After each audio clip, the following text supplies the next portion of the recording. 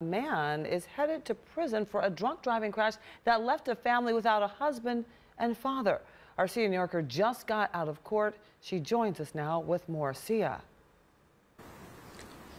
Tiffany, we just got out of court just a few minutes ago with that judgment. Todd Zenner is convicted of a deadly drunk driving accident. He will spend 4 years in prison for that accident that killed Clarence Kassenheiser.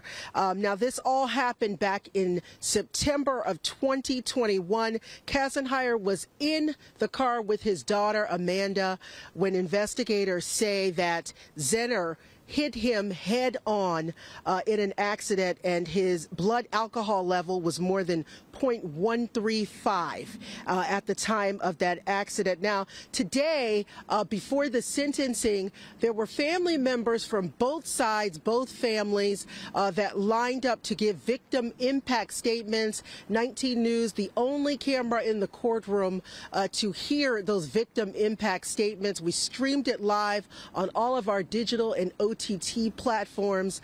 The family asking for apologies and asking for the judge to give the maximum sentence. But from the defendant himself, towards the end, he apologized to the family for that deadly accident.